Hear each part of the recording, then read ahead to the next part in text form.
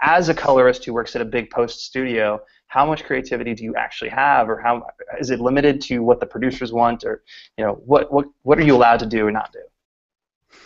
You know what? It all depends on the project and the clients that you work for. If it's clients you know, and it's a television commercial, yes, you have agency there. There's certain things you have to do, but you have a little bit more freedom at times.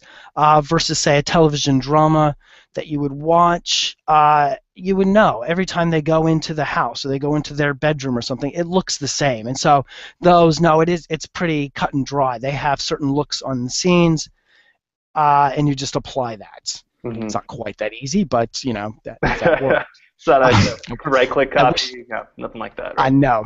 No. And because, they changed the lighting for the close-ups versus the wide shots and things, and everything has to match. I mean, really my goal, the first thing a colorist does is make sure that every shot is seamless and goes into the next shot and looks like the same location. And that's really the first step.